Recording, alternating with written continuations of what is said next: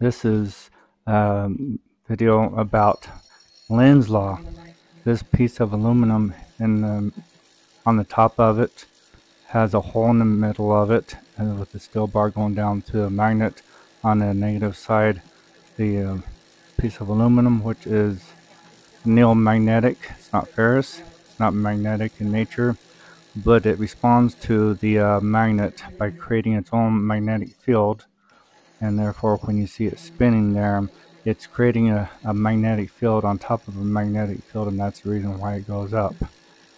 The back of the magnet is positive, and it causes the aluminum to create its own positive magnetic field or a magnetic wave.